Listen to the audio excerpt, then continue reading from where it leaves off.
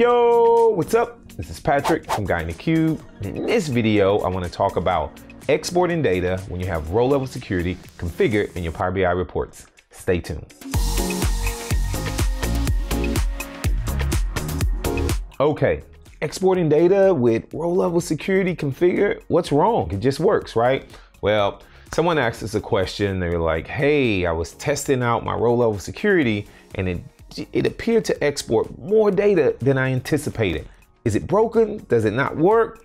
Well, so we decided, let's do a video. So you guys know how I like to do. Instead of all this talking, let's head over to my laptop. So what I've done is I've configured row-level security on this report. And so if I go to modeling, it's really simple. It's really simple dynamic row-level security. If I go to manage roles, I added an email address to the airline table so that when a certain person signs in, they'll only see the airline they're assigned to. And so you can see it's simple, right? Email address equal user's principal name. And so whenever they sign in, it pulls their email address, matches it up, filters the airline table, and then filters any corresponding tables that has the appropriate relationship, right? And so I published this out to the service and I followed the steps.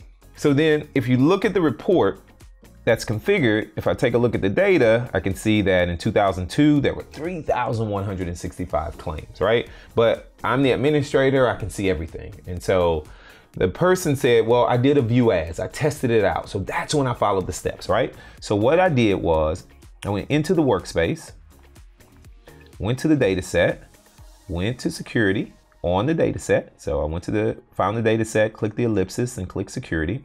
And then I assigned my test user to that role because I'm going to test this out. Okay.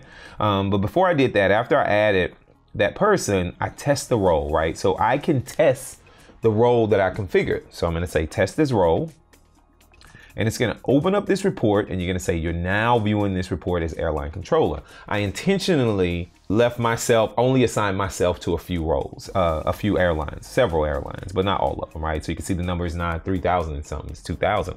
But what I want to do, instead of viewing it as this role, I want to view it as this role, but as this person, John Doe, the person I have configured, because that person only has access to one airline, Delta, okay?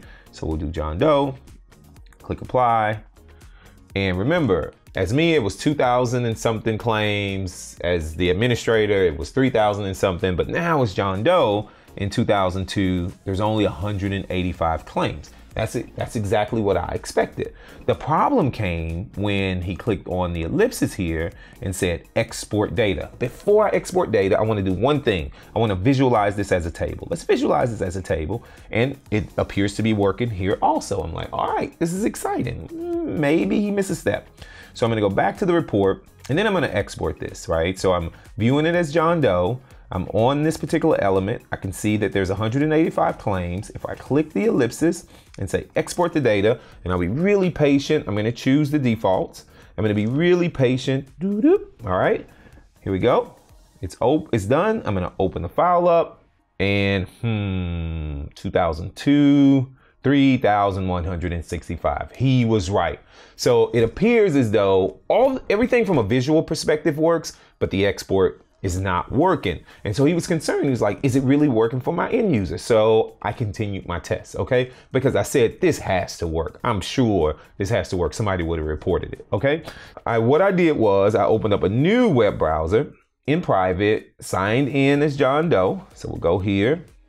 You can see I'm signed in as John Doe. And I did the exact same thing, right? Now, as John Doe, I only see Delta. I only see data specific to Delta. Now, if I do my export, I'm just gonna export some data. We'll do the export. We'll wait again, very patiently, for my big data. Right, now it's done. We'll open the file. Now we're seeing the actual numbers that we're expecting to see for John Doe. All right, so from a visual perspective, when you're testing the role, it works. When you export it, it takes the context of the administrator during the export. When you sign in as that person, everything works just as it's expected to work. Okay, what do you guys think? You got any questions, comments? Have you experienced this before? You know what to do. Let's continue the conversation. Where? In the comments below. If it's your first time visiting the Guy in the Cube channel, hit that subscribe button. If you like my video, big thumbs up. As always, from Adam and myself, Thanks for watching. We'll see you in the next video.